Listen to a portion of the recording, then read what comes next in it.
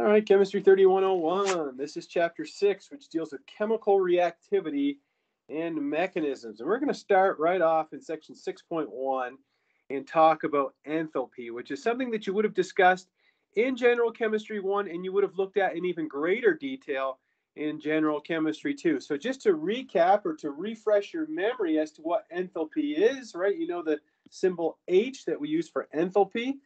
Enthalpy, which is Q at constant pressure. So enthalpy, delta H, is the heat energy exchange between a reaction and its surroundings at constant pressure. Now, keep in mind that organic chemists, yourselves included, you know, when you step into an organic chemistry lab, organic chemists generally run their reactions at constant pressure. Yes, I know that you look at constant volume reactions in general chemistry, but in organic chemistry, we're only concerned about reactions that occur at constant pressure. So you know that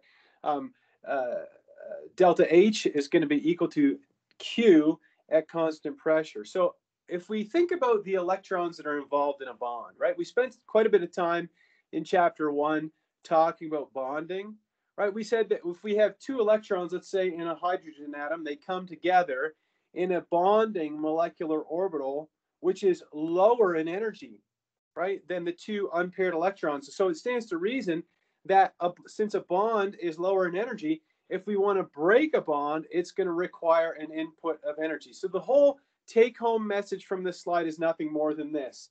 When we have unpaired electrons, they come together in a bond, right? They have a lower potential energy, and therefore it's going to require more energy, or it's going to require energy to break the bond, right? Because they attain a more stable environment when they're in a bond. All right. So if we have to break a bond, well, how do we break a bond? Well, there's a couple of ways that we can break bonds. We can break bonds homolytically or heterolytically. So homolytically is what we're mostly going to be concerned with here in this chapter. Homolytic bond cleavage involves the formation of two radicals. So you know that in the bond, there are two electrons, right? Every bond has two electrons. Well, you see these arrows here, these are called fish hook arrows. And a fish hook arrow represents the flow of one electron. I know I've mentioned this to you earlier on, but again, it represents the flow of one electron, whereas a double-headed arrow represents the flow of two electrons. So the bottom line is, since we have two fishhook arrows, you can see that each atom in that bond is taking one of the electrons to form a pair of radicals. Remember, a radical is a species that has an unpaired electron.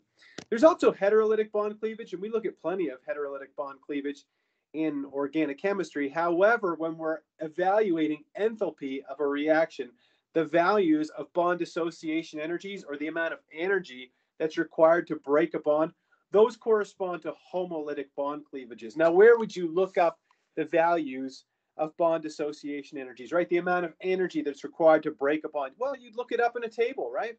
Now, this is a table that comes from our textbook. It's table 6.1. This is not the complete table. The complete table is found in your textbook, and I probably will refer to it in a question today, so you might want to have your textbook open somewhere. But here we have a table of bond dissociation energies. I don't expect you to memorize any of these, but you have to know how to use these bond dissociation energies, right? You see that there's many different types of bonds to hydrogen, aren't there? You could have an H2 bond. You could have the bond between hydrogen and the carbon in methane. Look, the bond between a hydrogen and the carbon in ethane has a different bond dissociation energy. So not all H-carbon bonds are alike, right? You can see that they differ greatly. Anyhow, here we have the halo acids, for example. Here we have the bond between a hydrogen and an oxygen in water, right? And then we have some carbon-carbon bonds. You can see that the carbon-carbon bond dissociation energy in ethane is different than that in propane. So what's the take-home message here? Is that we have all these different types of bonds, and we'll look up their bond dissociation energies. I think another take-home message from here is that, you know, it might be a knee-jerk reaction if you didn't know to think that all carbon-carbon bonds would have the same bond dissociation energy, but they don't, right? They vary. Okay, so something to think about there. Again, a more exhaustive list can be found in table 6.1. So what have we got so far this morning? We've got that when two electrons come together to make a bond, they achieve a more stable state or a lower potential energy state. Therefore, it stands to reason that it takes energy to break a bond. Okay, well, how much energy does it take? Well, it takes a certain amount of energy that you can look up in a table like this one here, this table of bond dissociation energies. These values, all these numbers that you see on here, these are all associated with homolytic bond cleavages, right, that result in the formation of two radicals. So this is an even more exhaustive table. I took this out of a general chemistry textbook because I know that some of you probably remember using bond dissociation energies to calculate delta H of a reaction, right? And we're going to look at that again this morning. So again, here's a more exhaustive list. You know, kind of interesting things that you could maybe point out here. And I mean, this is the kind of table we could sit here and talk about it for an hour probably, but we don't have that kind of time. But look, if you look at a carbon-carbon single bond, right, and then you look at a carbon-carbon double bond, and then you look at a carbon-carbon triple bond, well, what do you notice? You notice that the bond dissociation energy increases. That goes all the way back to chapter 1. We didn't quantify it in chapter 1, but we did say that as you form more bonds, the atoms get closer together, and so there's more orbital overlap, and therefore the bond is going to be stronger, right? And something like that. You know, you could do the same thing with a carbon-nitrogen bond. Look, there's a double bond here, or there's a triple bond here. What else? There's a single bond here, and you see the same trend. Anyhow, all kinds of interesting trends that we could spend time looking at here. But in the interest of time, let's move on. So reactions. The rest of this class, the rest of Organic Chemistry 1, pretty much all of Organic Chemistry 2, with very few exceptions, we're just going to be looking at reactions, right? Chapter 7, it's the wheels start turning and they don't stop until you finish the organic chemistry. So all these reactions that we're going to look at in organic chemistry, oxidation reactions, reduction reactions, right? We're going to look at, carbon-carbon bond formation, carbon-carbon bonds being broken, right? Bonds between carbon and oxygen. Anyhow, I could sit here and talk about that all day, but the reactions, what do they involve? They involve bonds being broken and bonds being formed. And so the total change in enthalpy, right, the delta H total is referred to as the heat of reaction. Now, you should remember endothermic and exothermic reaction, right? An exothermic reaction, again, chemists like to look at the system, right, the reaction. An exothermic reaction is one where energy is released, right? It's released from the reaction into the surroundings. In the case of an exothermic reaction, the products are going to be more stable than the reactants. Now, if you're wondering, are we going to look at an energy diagram? Yes, we will in a second. An endothermic reaction is one where the energy that's required to break all those bonds is more than what we get back from the new bonds that are going to be formed. So in that case, the products are less stable than the reactants. Now, if you're the kind of person that needs to have or likes to look at things in a graph, and there's a lot of people that are like that on the planet Earth, here are some energy diagrams for exothermic and endothermic reactions. We have the exothermic reaction over here. You can see you have the starting materials. They have a certain amount of enthalpy, right? We break all those bonds and then we form new bonds when we make our products. But you see the products are more stable, right, than the reactants. If you remember, the calculation that you would have used a lot of times in general chemistry was what? And I'm not going to write out the exhaustive formula here, was that the delta H of a reaction was equal to the sum of the stoichiometric coefficients of the heats of formation of the products, right, minus the sum of the stoichiometric coefficients multiplied by the heat of formation of the reactants. Again, that's what you would have used in general chemistry, and we're not really going to use that formula a lot in this class. However, we can use it to, quantify why this is a negative number, right? So if you're taking products and you're subtracting reactants, well, if the numbers are increasing going this way, right, what are you doing? You're taking a small number, you're taking a small number here, right, something lower on the scale here, and you're subtracting a bigger number. If you take a small number and you subtract a big number, what do you get? You get something negative, right? So that's why an exothermic reaction, the delta H is negative overall. If we do the converse, right, if we do the opposite, in an endothermic reaction, your products have a higher number, So we're taking a big number and we're subtracting a smaller number. Well, we're going to end up with something that's positive in that case. So that's an endothermic reaction. What's the take-home message from these energy diagrams, right? Well, in an exothermic reaction, the products are lower in energy. Endothermic, products are higher in energy. Energy gets released as heat. In an exothermic reaction, energy is getting consumed, right? In an endothermic reaction, what? Delta H negative, positive, right? And in an exothermic reaction, you think of exotherm, right? You're losing heat. So that means that the temperature of the surroundings is going to increase. Remember, chemists are always looking at everything from the point of view of the system or the reaction. All right, anyhow, so that's endothermic and exothermic processes. Nothing really out of the ordinary there. However, what I want you to know is that in this class, we're not going to use this formula to calculate delta H of a reaction, okay? Because we're not going to use heats of formation, are we? Right, if you go back to this table, okay, there was no heats of formation in here, okay? That's something that you would find in the appendix of your general chemistry textbook. What we have here are bond dissociation energies, okay? And so we're going to use a different strategy for calculating the delta H of a reaction. Now, I teach general chemistry, so I know that you would have seen this in your general chemistry class. The way that we're going to do it in organic chemistry is this. And again, you would have done this in general chemistry, but the delta H of our reaction is going to be equal to the sum of the bond dissociation energy of the bonds broken. So we'll put bond enthalpies of bonds broken minus the bond dissociation energies or the bond enthalpies, whatever you want to call it, of the bonds formed. Okay. Now, why would you write it that way, right?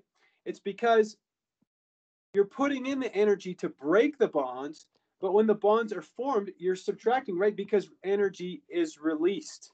Okay. When we're forming bonds, we're releasing energy.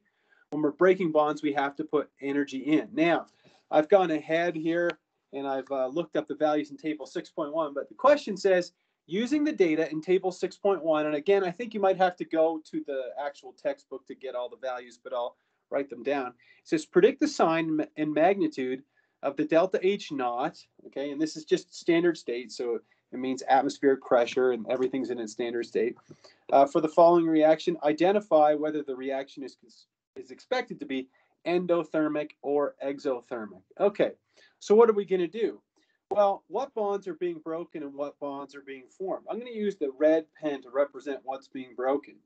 You can see that this carbon-hydrogen bond, right, there are two carbon-hydrogen bonds here. I'm aware of that. But we only have to break one of them, right? We're breaking this carbon-hydrogen bond, right, because we're replacing it with a bromine. And they don't have the Lewis structure of bromine here, but I'm going to draw it out. So Br2 is this, okay? And we're breaking the bond between the two bromines, right? If you look at all the other bonds, you can see that there's 3 bonds to hydrogen here, right? There's 3 bonds, right? We're not breaking any of those, okay? There's a bond to a hydrogen here. We're not touching that, okay? We're not touching any of the bonds here. So I'm only concerned with the bonds that are being broken. Well, what's the bond enthalpy or the bond dissociation energy for these bonds? So I've gone ahead and looked it up, and the value of this carbon-hydrogen bond is 397 kilojoules per mole. I'm not going to use the kilocalories. The bond dissociation energy for the bromine, we could even go back here because I think it was in the table. No, that would be too simple. But anyhow, the bond dissociation for the bromine, bond and molecular bromine, if you look it up in the table, is, what was it? It's 193 kilojoules per mole. All right. Well, what's the bond dissociation energy associated with our products? Well, what's the bonds that are being formed? I'm going to use the green pen. You can see that I'm forming this carbon-bromine bond. Okay. It's got a bond dissociation energy of 285. So 285 kilojoules per mole. And my hydrogen-bromine bond in HBr, is that even that one in there? Again, I didn't copy the whole table because it's kind of annoying. Okay, here you go. There you go. HBr, 368. So let's go back here. We'll put that in. So we've got this bond has a value of 368 kilojoules per mole. Well, let's plug everything into our formula so that we have the delta H naught of our reaction is going to be equal to 397 plus 193 subtract 285 plus 368. All of this, I'm going to put all of it in big brackets, is kilojoules per mole. Right, remember, the reason that these are positive values is because it requires energy to break this bond and break this bond. Right, so these are bonds broken. But remember, when we form bonds, we release energy, and that's why I have a negative sign here. Right, I could have put subtract 285, subtract 368, but I put it all in brackets here. These are the bonds formed. Put another way, and I'm kind of repeating myself here. So energy required, okay? And then here, energy is being released. All right, there we go. So if you break out your calculator, okay, and you do the math here, which is just some addition and subtraction, you find that you get 590 kilojoules per mole, subtract 653 kilojoules per mole, and then you find out that your delta H is equal to negative 63 kilojoules per mole. So is this an endothermic reaction or an exothermic reaction? It's not a trick question. Yeah, thanks, Mackenzie. It's an exothermic reaction. Yeah, nothing more than that. Okay, so exothermic. Okay, I'm not trying to sound like a meanie or anything. Sometimes people think I'm trying to be mean. I'm just telling you that in general chemistry, you would have done this. Okay, do I expect that you remember every single thing you ever saw in one class? No, of course not.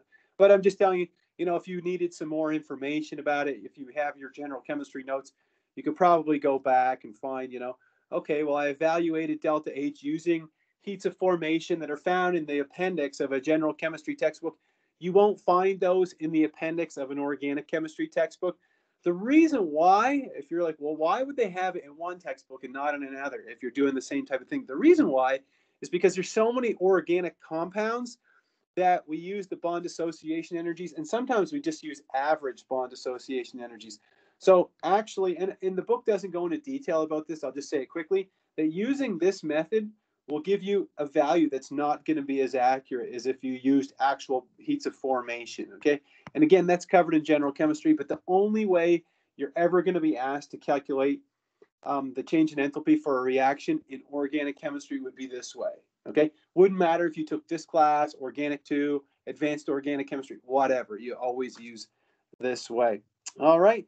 And again, I assigned some questions from the book, or not assigned them, right word. I hand selected some that are in the suggested problems where you do the exact same thing. All right.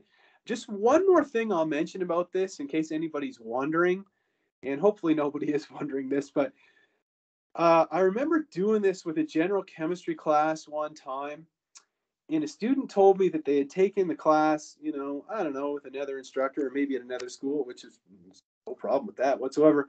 But they said, what they did is they broke every single bond in this, right? And there's only one bond here. And then they formed every single bond in this, okay? And this one, obviously.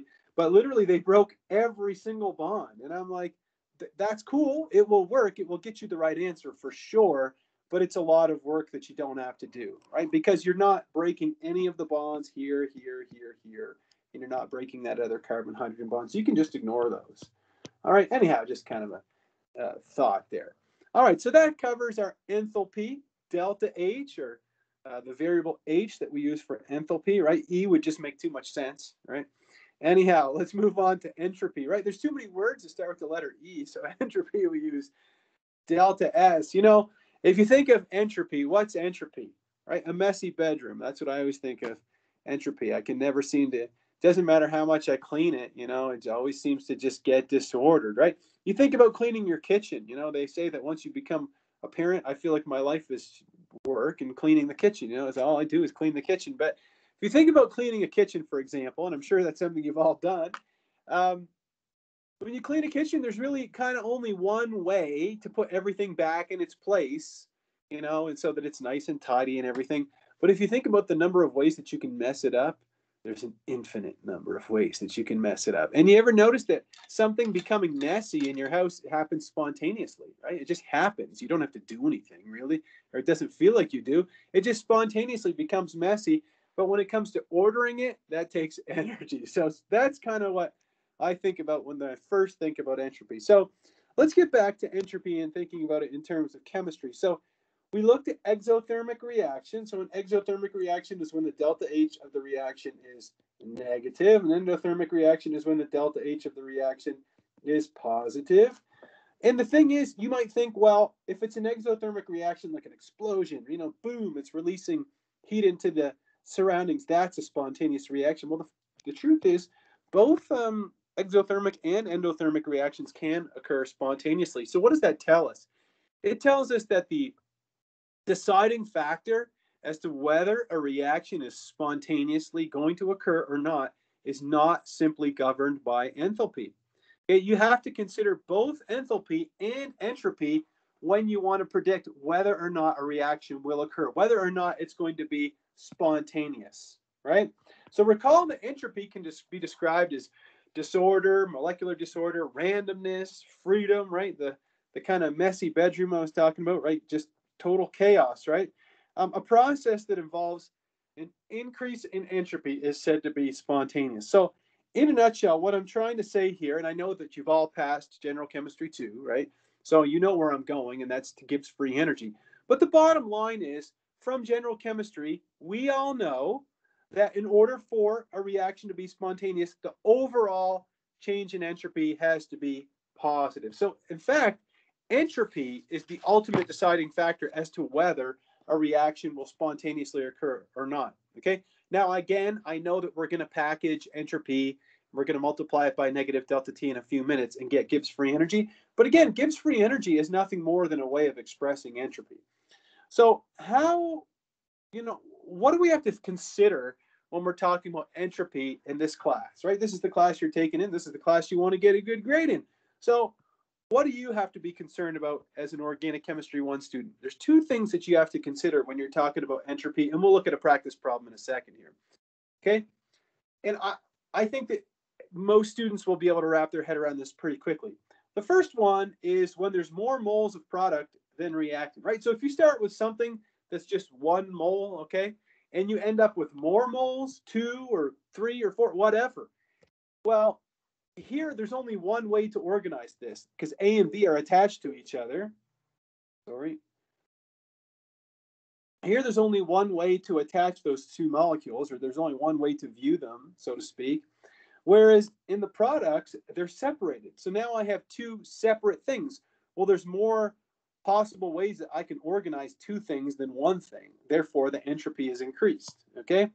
The other possibility is, and this is something that we'll look at from time to time in this class, is when you have a molecule that's cyclic and then it becomes acyclic, okay? Because if you think about it, the number of conformations here is going to be much less than if you have it acyclic, right? You just think about cyclohexane, and then if you were to take your molecular model of cyclohexane and then break it apart and make hexane, well, that you can move it around and twist every bond. So both of these mean an increase in entropy. So let's write it here. So delta S is positive, right? Entropy is increasing here, and entropy is increasing here. Give me a thumbs up if you follow me on these two concepts, because I want to take a look at a problem. Does everybody follow me? You have 1 mole of something, you're making more moles of something. Well, it's going to be more disordered.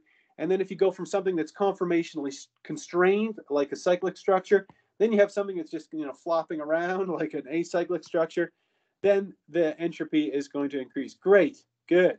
Okay, let's take a look at a practice problem, right? Probably you've realized by now that the best way to get any concept in organic chemistry, or any chemistry class for that matter, to crystallize in your mind is to look at some practice problems. So let's take a look at these ones here. For each of the following processes, predict the sign of delta S for the reactions. In other words, will the delta S of the system, remember, a system in chemistry is just a reaction. Okay, that's your system. Will the delta S of the system be positive and increase in entropy? or negative. So I'll just ask my students here. So delta S of my system, and if you just want to call it delta S, is fine. But anyhow, would my delta S here be positive or negative? Could anybody tell me for A? Yeah. Sorry. Yeah, good.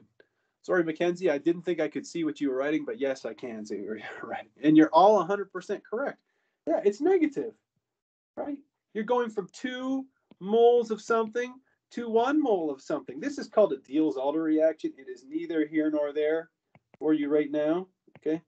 But this is a reaction that you'll see in chemistry 3111. But you see what, look, we're only in chapter 6 of organic chemistry 1, and you're already able to analyze an advanced reaction just by looking at, okay, I've got 2 moles of this, and I'm ended up with less moles, so the entropy is decreasing. That's kind of cool. Anyhow, I could also show you the flow of electrons for this, which is kind of neat. Okay, that's what we call a 4+2 cycloaddition reaction. Anyhow, I'll delete those because that's not here nor there for us. What about the next one? What about the next one? Delta S. I don't know why I keep doing that. Delta S of the system here.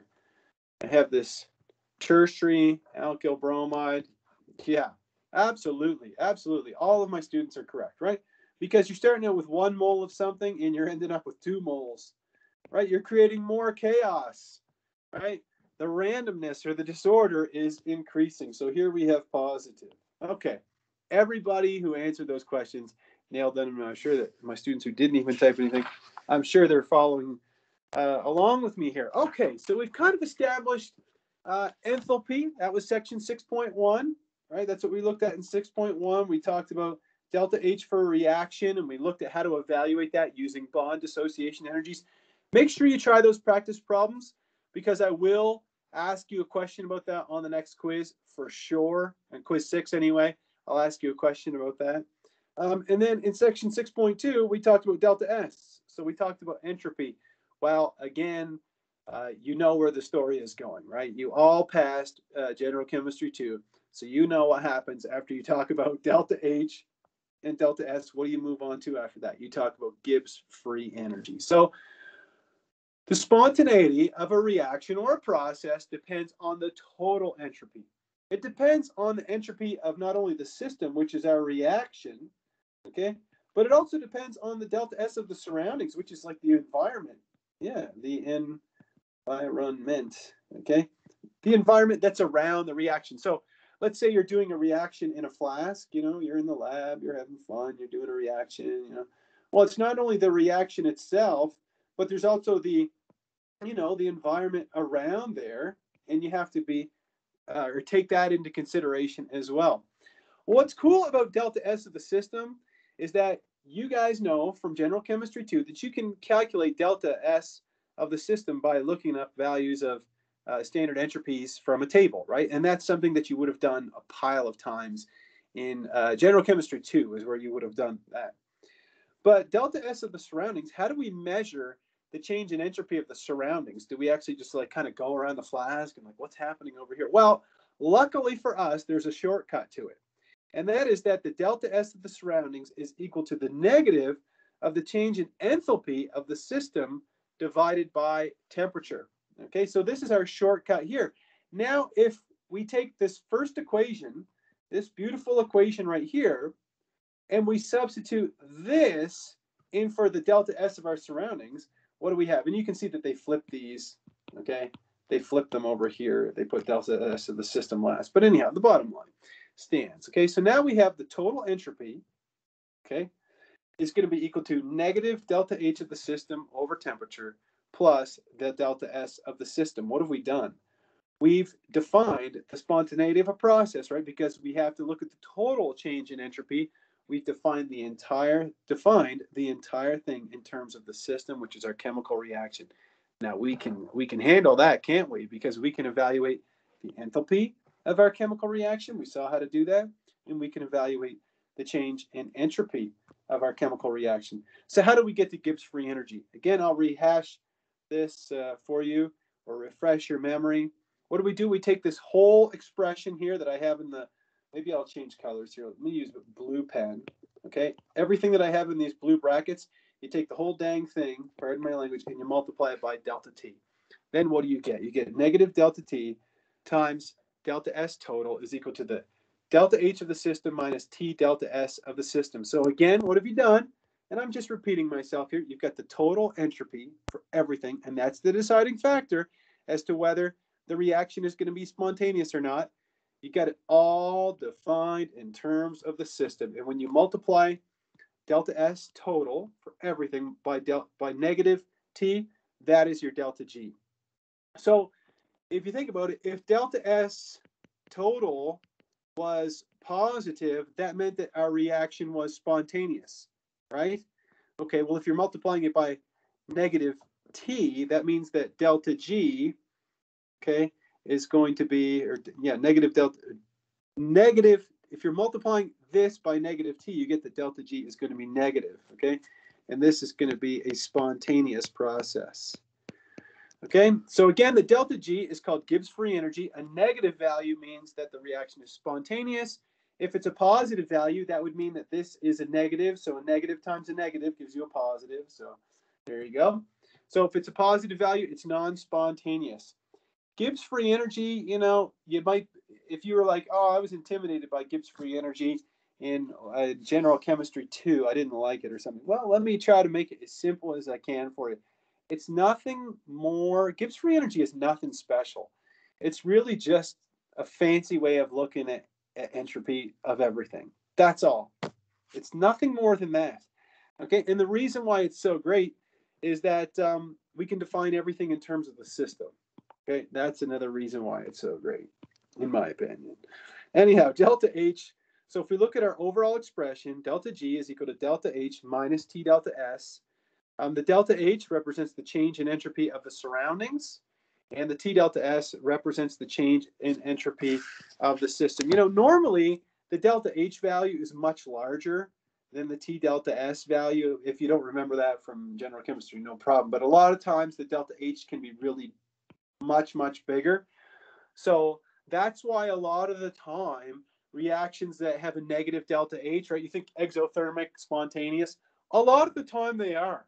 Really, it's true. A lot of the time they are, but not all of the time. And that's why we need delta G. Let me show you another nuance that is mentioned in our textbook. I don't think I put it in the slides, but you've probably seen this. You know, if you've ever looked at delta G anywhere else before, sometimes they'll write it like this. They'll say delta G is equal to, and our textbook does this. They'll say delta H plus negative T delta S. Okay, so instead of writing it like this, they'll write it like this, which means the exact same damn thing. And if you're like, well, why would they do that? It just confuses me.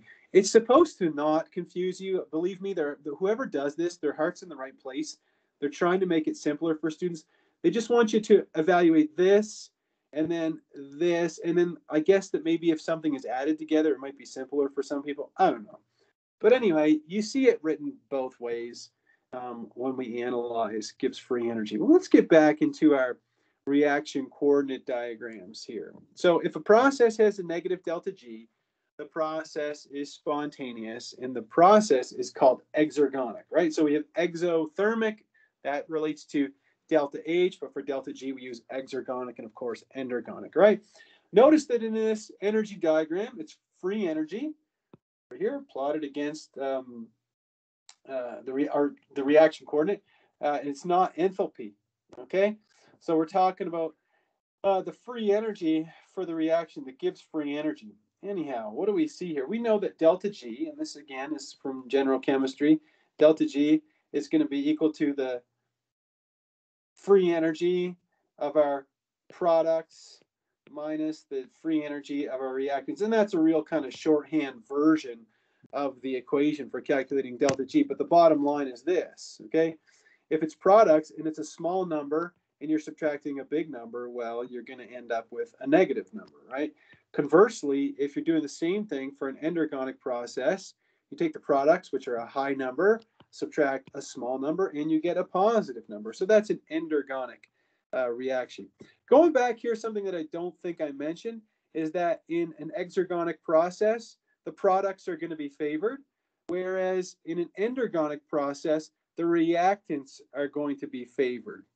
All right, well, let's move on from there and talk about equilibria. So again, this is a real hardcore general chemistry 2 topic, the whole concept of equilibria.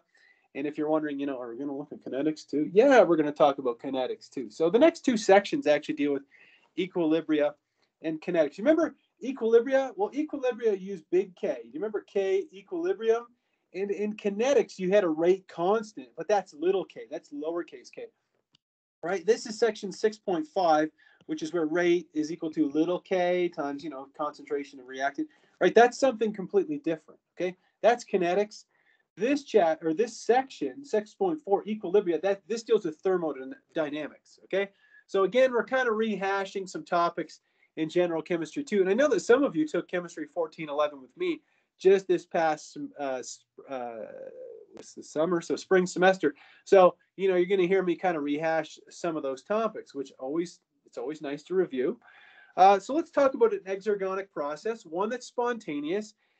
Well, you might think, well, hey, if the reaction is spontaneous, I'm just going to get nothing but product, right? Everything's going to be converted into products. Well, what you're going to see in this class is we're going to look at all kinds of reactions, and we'll even look at yield. Sometimes they'll give you a % yield in the textbook, and ideally, and I'm taking a quick break here with you, okay?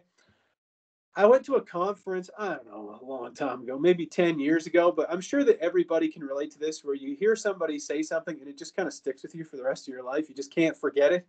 Well, there was a guy who was talking about chemistry who knew a lot more than I did. And, he was kind of introducing his presentation, which was about the discovery of some new drug. But anyhow, he said something I never forgot, because I was just a, lowly chemist working in a company, wearing my lab coat and safety glasses every day. And he said, you know what, you guys? The ideal reaction in organic chemistry would be one where you just pour all of the reactants in a bathtub, okay? You stir it around with a canoe paddle, okay? And then to collect the product, you just pull the stopper out of the bathtub and you collect it underneath with a Home Depot bucket, just collect it as a beautiful, a white crystalline solid or something like that, and you get 100% yield. You guys remember percent yield from general chemistry? Well, unfortunately, in organic chemistry, many times our yields are not 100%.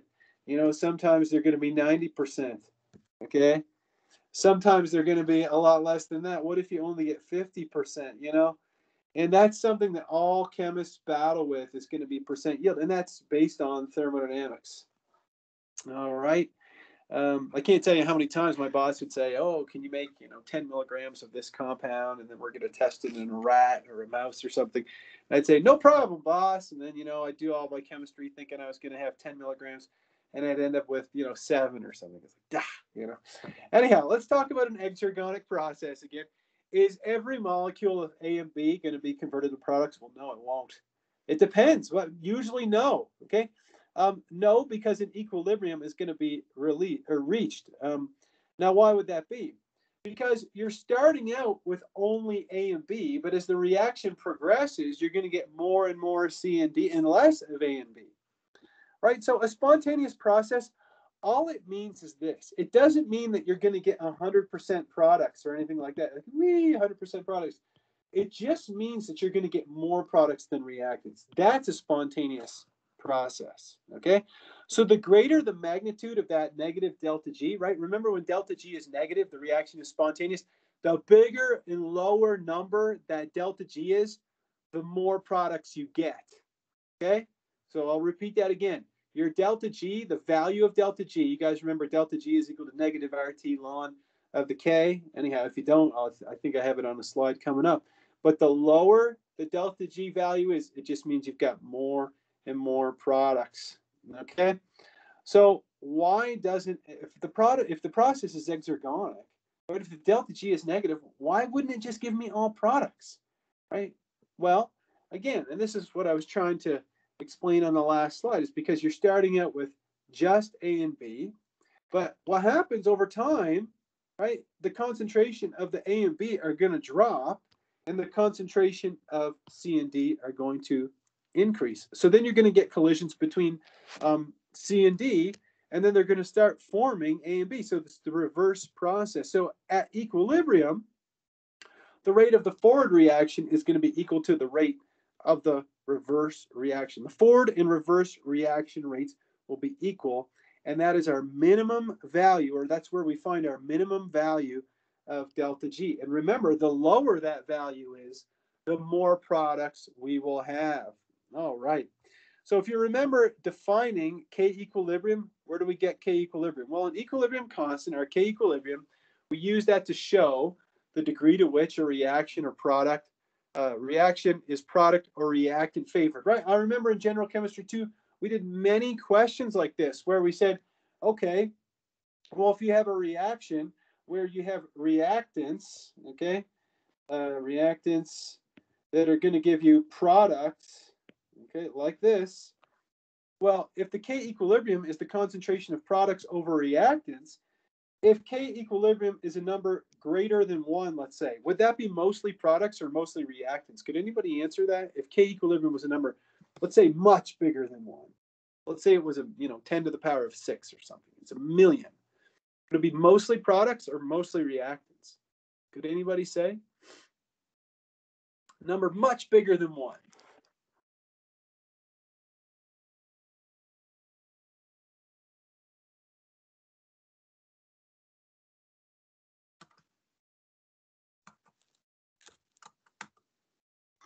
I don't know if it's not working here or what.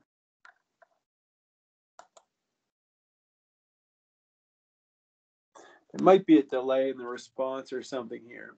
But the bottom line is, if K is much bigger than 1, yeah, it's mostly going to be products. Yes, absolutely, right?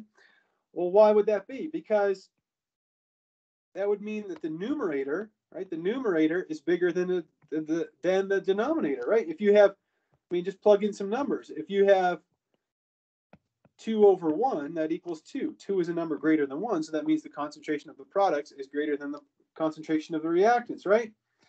Well, if you have a positive number, okay, take your calculator if you have one, take the number 2 and take the natural logarithm of it. So 2 and then take the lump. You get a positive number, 0.69. You would have done that, when you looked at half-lives and stuff, you would have taken the natural logarithm of 2 a pile of times. You get 0.693, which is a positive number. You take a positive multiplied by a negative, and you get a negative number. So you see how that when you have mostly products, you have a negative delta G. Conversely, if it's mostly reactants, let's say you had 1 over 2. Well, that gives you 0.5. When you take the natural logarithm of 0.5, so take 0.5, take the natural logarithm, you get a negative number. So then you have a negative times a negative, which gives you a positive delta G. So you can see the relationship between K equilibrium, okay, oops, I was trying to erase that, between K equilibrium and Gibbs free energy. Okay, that's all we're trying to establish here on this slide. So K equilibrium, delta G, delta H, and delta S are thermodynamic terms. They only describe the relative stability of products and reactants. However, they don't describe the rate at which they're formed, right? Because in order for us to understand the rate at which they're formed, that deals with kinetics, okay? And that is the next section. That is section 6.5. So 6.5, so something to look forward to, okay? Anyhow, well, again, rehashing what I was saying on the last slide, if delta G is a negative number, your K equilibrium is going to be greater than 1. If delta G is a positive number,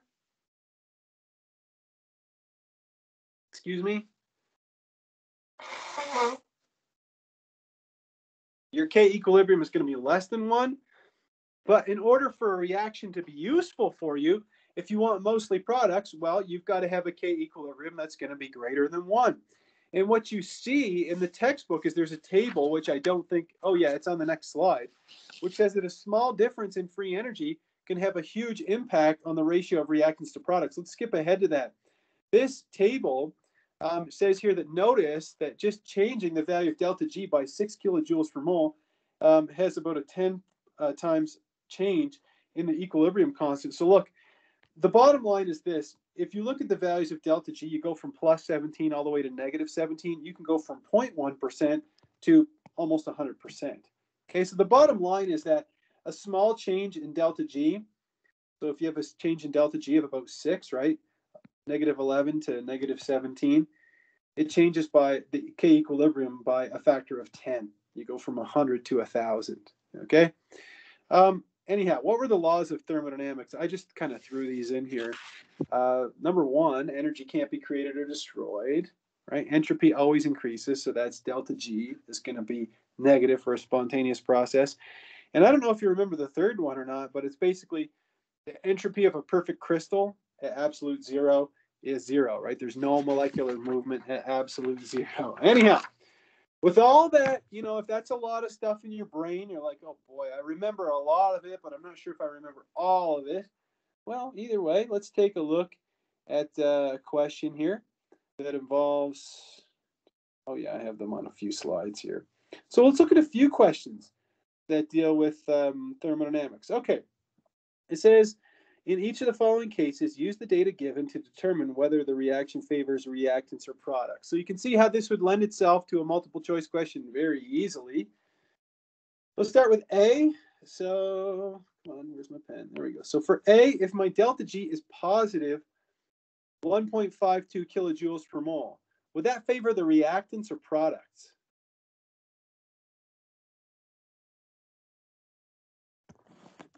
Could anybody tell me if my delta G is plus 1.52?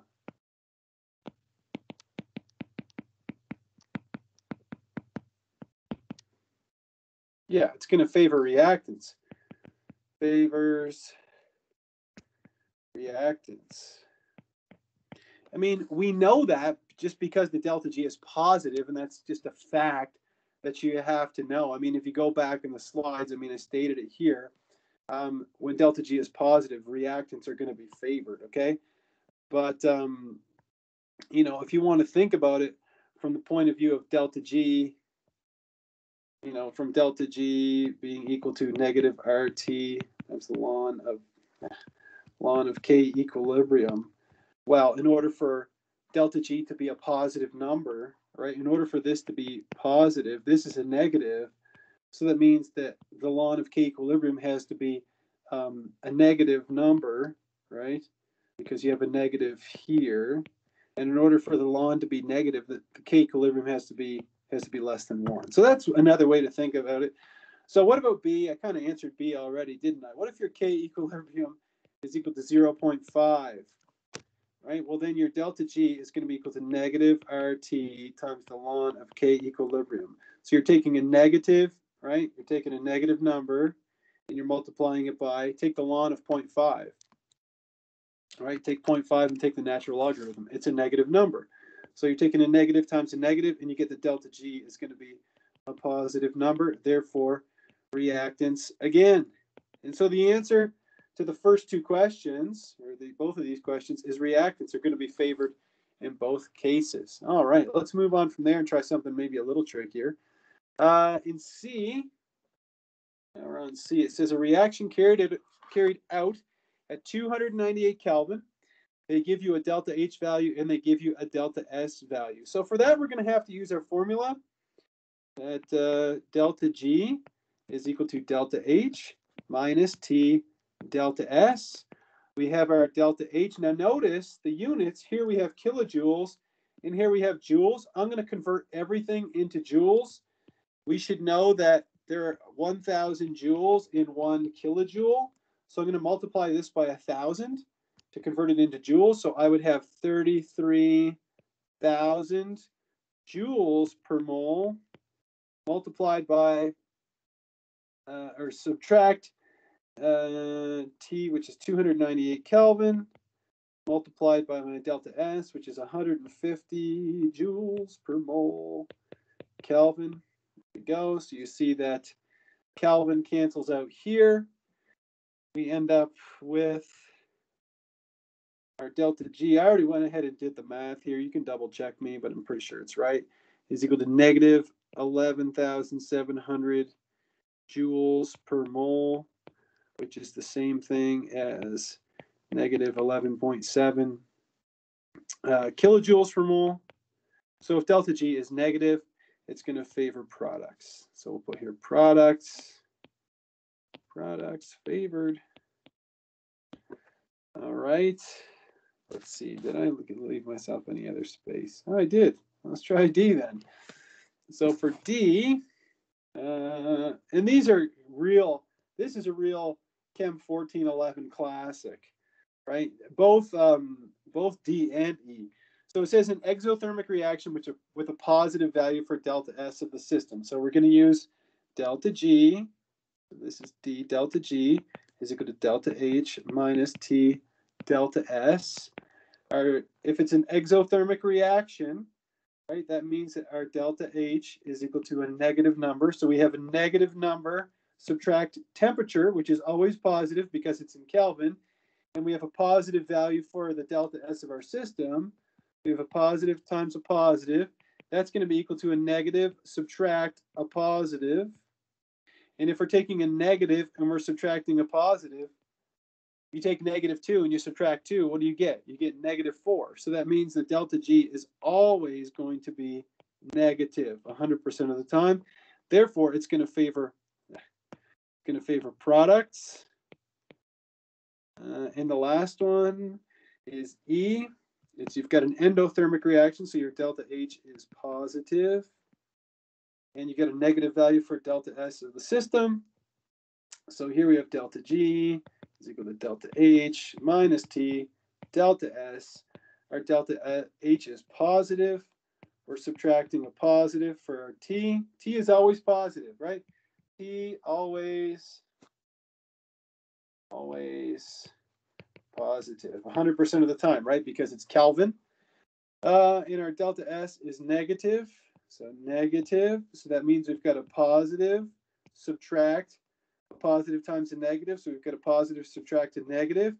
If you take a positive, subtract a negative, you've always got a positive number. So our delta G is positive. Therefore, it's going to favor reactants. All right. There you go. Well, that covers equilibria. So what have we covered so far this morning? All right, section 6.1, we talked about delta H. Section 6.2, we talked about delta S. Section 6.3, we talked about Gibbs free energy. So 6.3, we talked about delta G, so we put all that together. Then in section 6.4, we talked about equilibria. So we talked about K equilibrium, and we know that K equilibrium is related to delta G is equal to negative RT ln K equilibrium. And we looked at the equilibrium expression, which is the concentration of products divided by the concentration of reactants. Well, if you remember your general chemistry 2, and again, I wouldn't expect you to remember everything that you ever talked about in general chemistry 2, but if you remember a little bit, you probably remember that after thermodynamics, we have to take, the speed of the reaction into account. All right, let's say we wanted to make a blockbusting drug that was going to make us billions of dollars, and we knew a reaction that could make that drug. But in everything, the delta G worked out. The delta G is negative.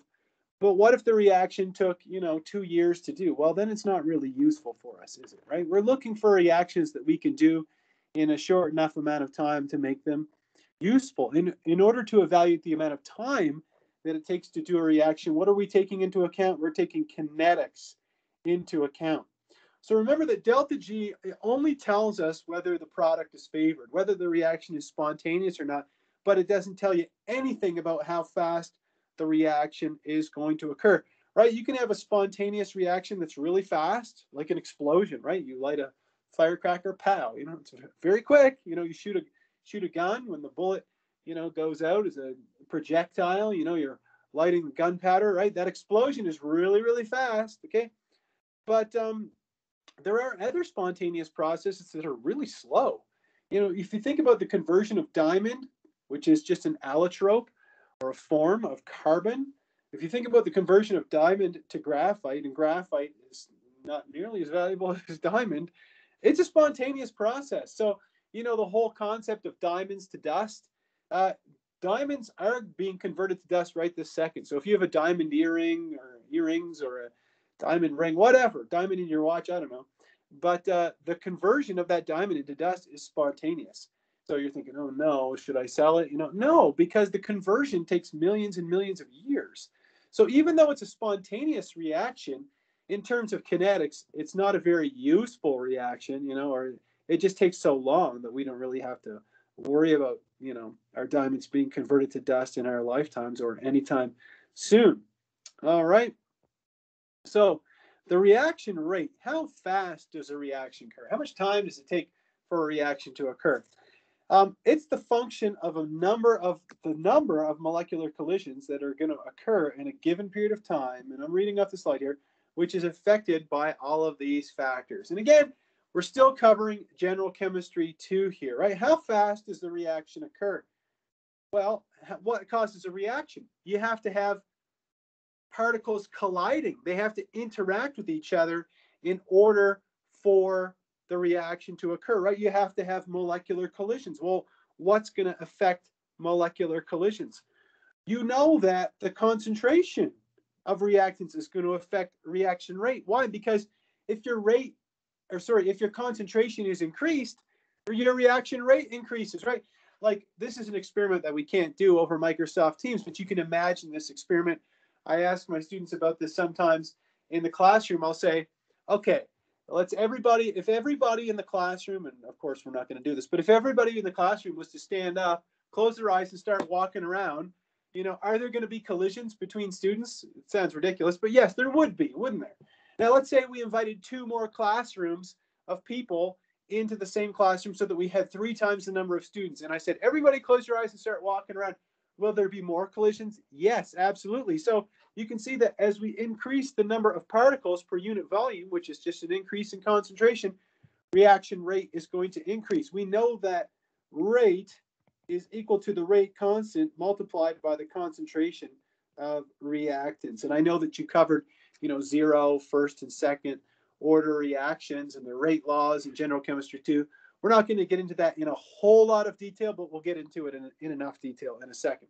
So again, you can see here that rate is directly proportional to concentration. If the concentration goes up, the rate goes up. Next is the activation energy, right? The activation energy is that minimum amount of energy that's required for an effective collision to occur. Next, we have the temperature, right? As a student once said in class, he's like, a thermometer is kind of like a speedometer for molecules, right? So as the temperature increases, molecules are moving faster, so we're going to have more frequent collisions, and they're also going to have higher energies because the molecules are going to be moving faster. So temperature. The next one is geometry and sterics. That's really the orientation of the molecules. Now, all 3 of these, 2, 3, and 4, these are all sandwiched together in the Arrhenius equation. So I don't know if you remember the Arrhenius equation or not, but I'll refresh your memory. It's that K, our rate constant, is equal to A times e to the power of negative EA over RT. And I'm not going to ask you to apply that equation for anything necessarily in this class.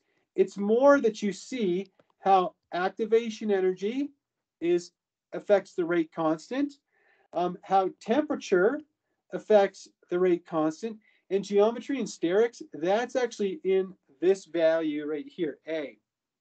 Okay, and what else do we see? We see that rate is going to increase as the rate constant goes up. Okay, and then the last one would be the presence of a catalyst. Okay, so we know that a catalyst affects the activation energy by lowering it and by altering the pathway by which the reaction occurs. Okay, so that's just kind of an introduction to kinetics.